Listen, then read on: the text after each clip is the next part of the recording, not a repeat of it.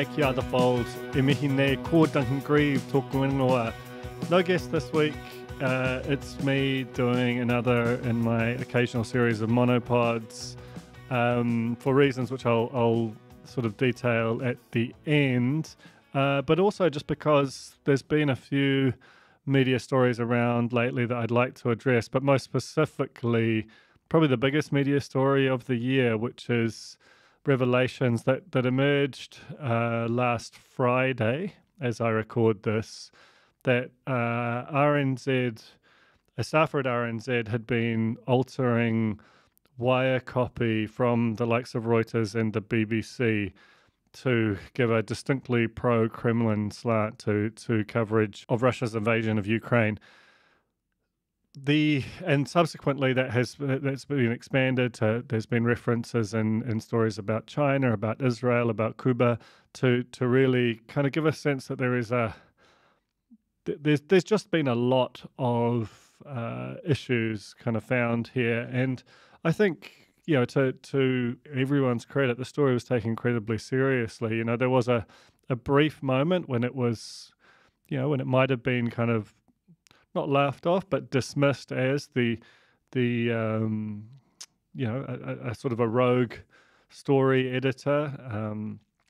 But that it still, to this point, feels like the core of it, as it was a single person who clearly had a particular sort of matrix of views and has been periodically imposing that on stories they have published to the RNZ site. But it also is broader than that. There's questions it raises about the level of oversight of that copy and of just a broader readership of it, both within the RNZ audience and the RNZ staff. That these were, as soon as you saw them, it's just you immediately clock that there are very significant issues with what's been done here. So the fact it wasn't picked up, it does raise issues about process and about just total audience for this kind of thing.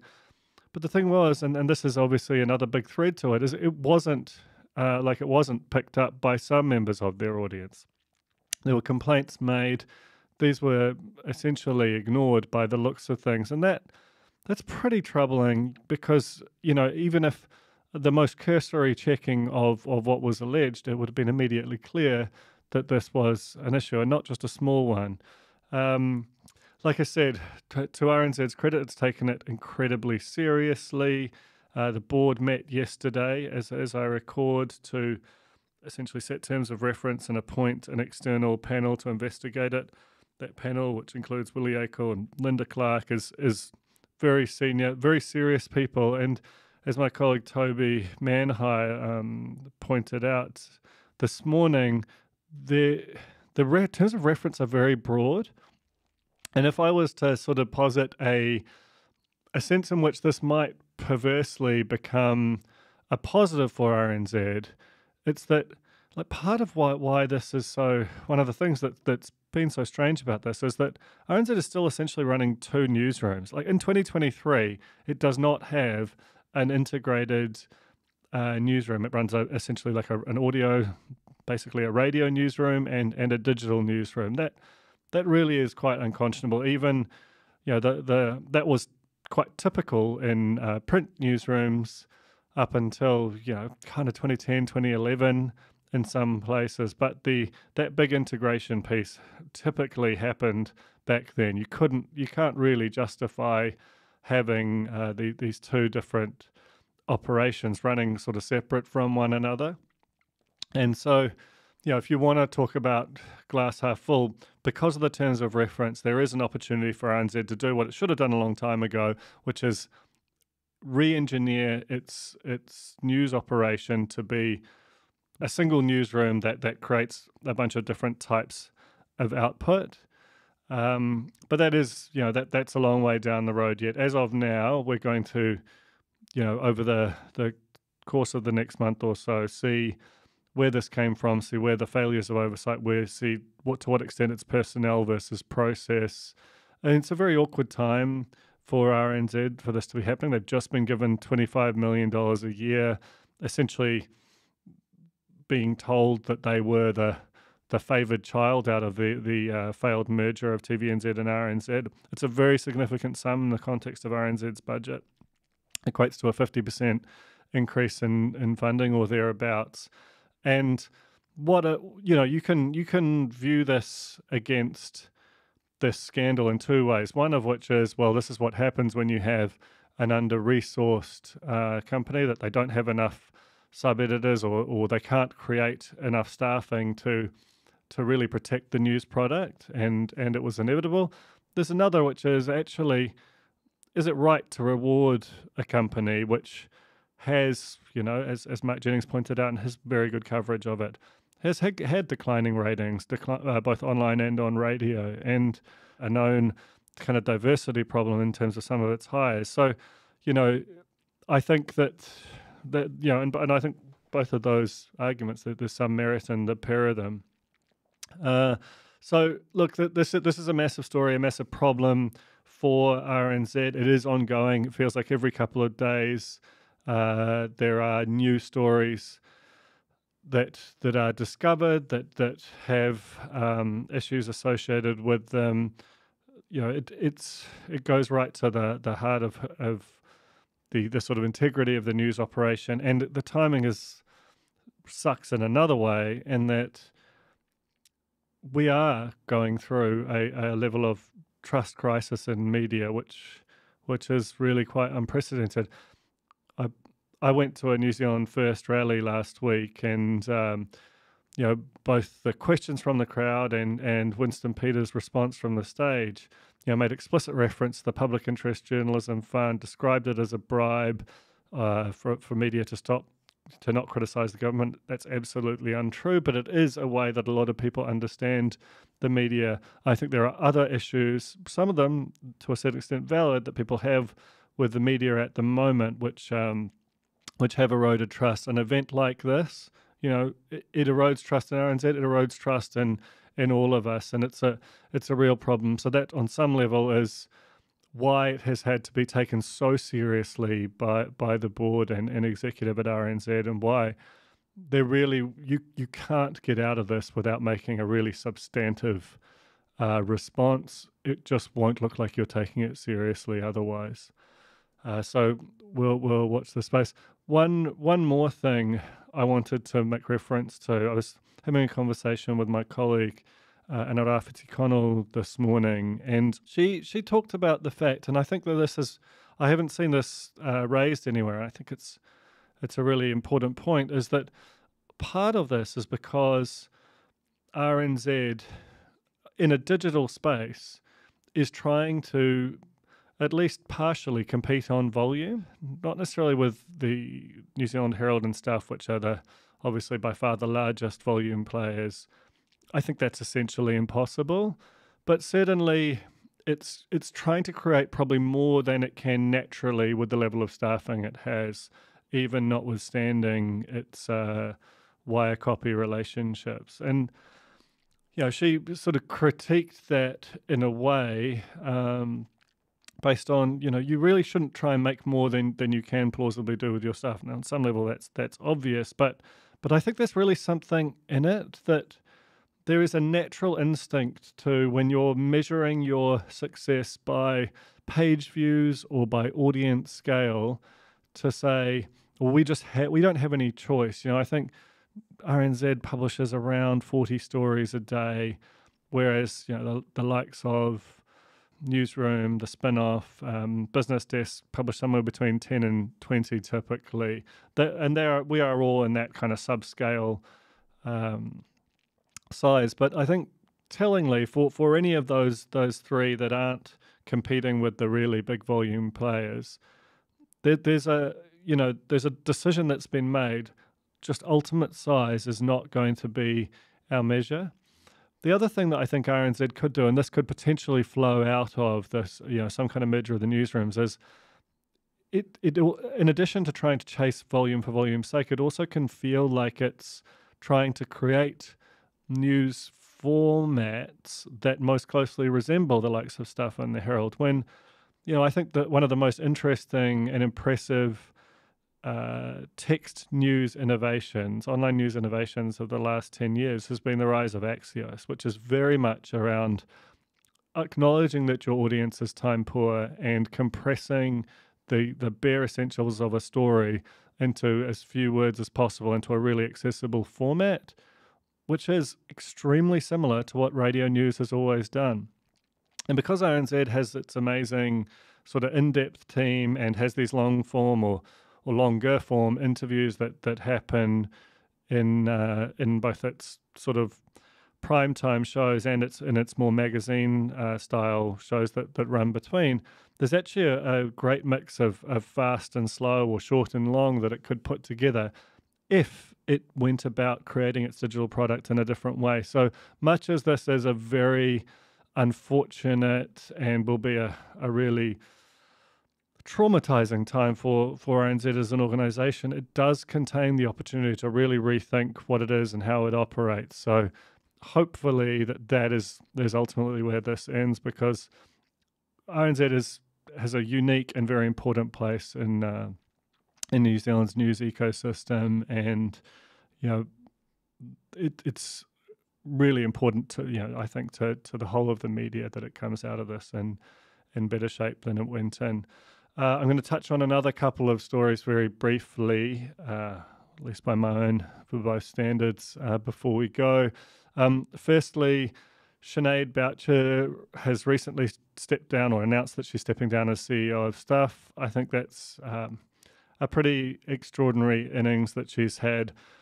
If you look at when she assumed the chief executive role, it was just before Ardern took over as Prime Minister, and she leaves just after. So, and I think there is something in the comparison in that both of them sort of had to steer these very important institutions through times of acute stress, and really emphasize the sort of public good or the sort of the social contract element of government and Stuff as a media institution, respectively. There's some things that Boucher oversaw at Stuff that are fascinating, impactful on a world scale. I think the first one was the decision to leave Facebook. Turned out to be incredibly prescient. The fact of saying it publicly and saying to your audience, you cannot get your news on Facebook anymore. That was just brilliantly timed and conceived. It made her famous around the world in news circles. She's spoken, all over the world to explain the thinking there. And Stuff, to their credit, they haven't really seen an audience decline. They did manage to, by this one big public statement, transfer audience behavior from I'll see my news on Facebook to I'll go to Stuff to get my news. And honestly, we all should have done the same. Like, the amount of traffic that we get from Facebook has steadily declined, but we haven't had that big bang moment of saying, do not go there. Suffice it to say, if you read the Spinoff and you're wondering why you don't see as much of it on Facebook, it's because Facebook is very deliberately decreasing the distribution of news on the platform for its own reasons. You'd got to, whether it's downloading the app and turning on push notifications, subscribe to a newsletter, that this is true of all news organizations. That is the way that you have to consume it now. You just cannot rely on social media for distribution the way you once could. So that alone would make her tenure incredibly noteworthy. But there's also the purchase. She bought Stuff for $1. Turned out to be an incredible bargain, but at the time, it was one of the boldest and bravest moves we've seen in a very long time. There were a lot of people saying that if it's not this, then this whole company might go to the wall. Two really impressive things. They've also launched their paywalls. I still think that there's some kind of design issues there. If I'm honest, I think having 3 products, potentially more to come, versus turning Stuff into a metered paywall product might prove to be wrong. But again, I could well be wrong myself. But the fact of getting them to that point is also a really impressive element. But like Ardern, likely very gassed by the moment, and I think this probably brings to ahead. The last and element is I think that she's done succession very well. Laura Maxwell, ex-NZME, has taken over. I don't know Laura. I've never met her to my knowledge, but one of the things that she oversaw at NZME was One Roof, and I'm a huge admirer of that product. That's basically their digital real estate product. It is beautifully designed. They've smartly integrated it with the big traffic monster that is the Herald's homepage.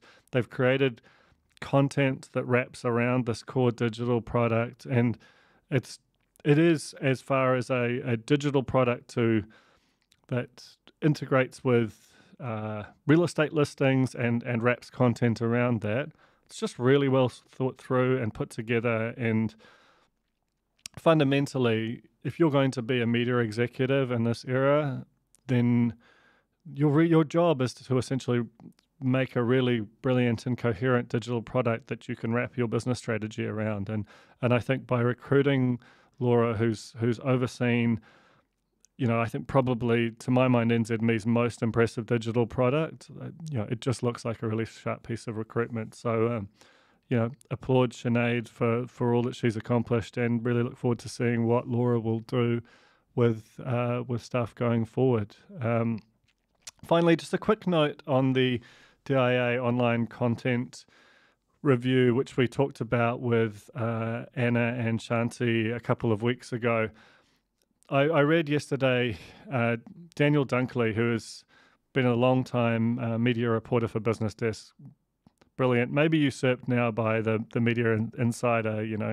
At some point I'm going to get Shane Curry on this podcast, because that guy has come out of the blocks with an incredible energy and scope with his new Media Insider column. But Daniel is very good at giving a smart, well-reported sense of those kind of big beats of the media story in New Zealand. And he published a piece recently that looked into the media industry's misgivings around this DIA document, this discussion document that may well ultimately become law, that will introduce basically a level playing field across all digital media. And I think, the more I've kind of read it and sort of sat with it, the more I think there is something in the concerns of the big media bosses about news media content being treated with a harm lens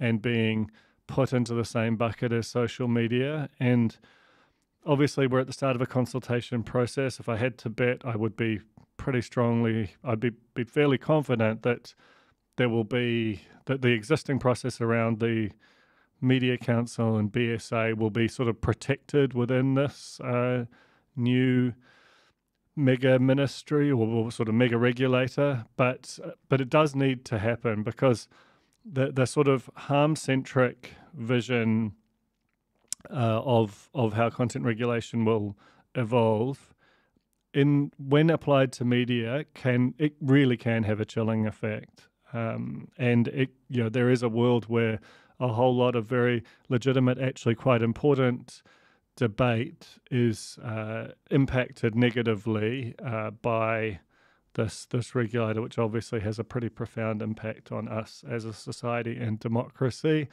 So I recommend seeking out Daniel's piece there, and just thinking hard about that